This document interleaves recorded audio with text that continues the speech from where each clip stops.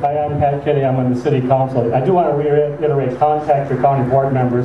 You would not believe the impact speaking up has. I went to a public hearing on the 6th Street reconstruction project that started at 5:30. We got an earful from some people, including one that came to this, about what they're thinking. It really has an impact. I grew up on a farm out in near Mason. I have land under contract to the CAFO. I didn't know they were going to be the ones who actually are going to operate the land. My mom has 110 acres under a contract to them too. I'm thoroughly convinced, this is my view, and from studying this issue and thinking about the ramifications of the land I have, the land that my mom has, the land that we want to keep in the family, I'm thoroughly convinced that this is the first of many if the rights have their way. This isn't one CAFO, this is the first of many. And I've really read and thought a lot about why are they coming here. And it took me quite a while to come to the conclusion, and it is this. What CAFOs need in southern Wisconsin, Iowa, and the Carolinas, what do they really need?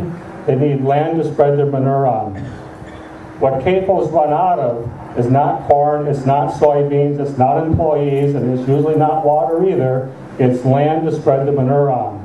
We have a lot of land up here available for spreading manure because we don't have the level of cows and beef that most areas have. And so they're looking at this, in my view, because they see lots of land where they can spread manure. There's a list of people that are rented to the rights. There's quite a few people. There's 11 of them right now that are scheduled to get hog manure. They didn't anticipate that when they signed their lease. I've talked to 2 of those people in the last few weeks. They're not at all happy with this. One of them said to me, I'm not going to build my new house here when I retire if they're going to be spreading manure here. And he's not. And so they're coming here, I think, to put in as many CAFOs as they can. It'll be one, it'll be another, it'll be the other, and it'll be to spread the manure here. I grew up in a dairy farm. I spread manure. I know where manure goes. It goes downhill, and when there's rain, it goes downhill even faster.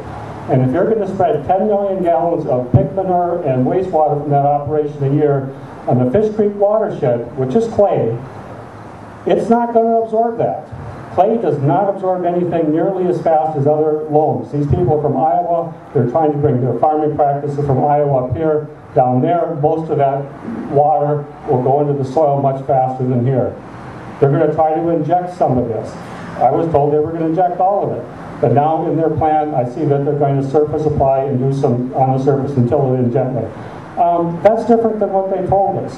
This means we're going to have big trucks hauling, 8,000 gallons or so down our roads. We're going to have roads that are damaged.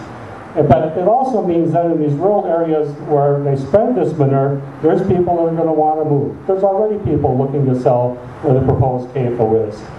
If this CAFO comes in and the others follow, which is the pattern of CAFO expansions in a new area, a generation from now, you will not recognize northern Wisconsin. It will be completely different. It'll be as different as when they cut the timber 100 years ago and clear cut it, and small farmers came in and tried to scratch out a living.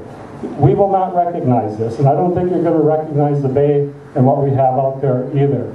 So I look at this as not one CAFO. This is the point of where we either keep the CAFOs out or they will come in here.